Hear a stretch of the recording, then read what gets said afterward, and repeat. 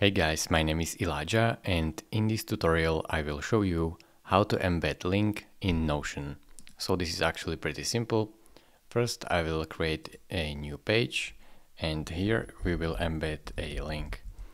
So I will show you right now how to do this.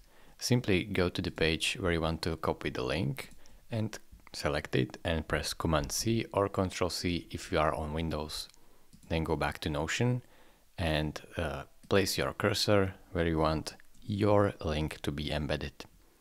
Then press Command V or Control V if you are on Windows. And here automatically some options will pop up. You can mention the link, you can embed this video, bookmark or URL. So in order for the sake of this tutorial, we want to embed this video. So I will click on embed link or embed video.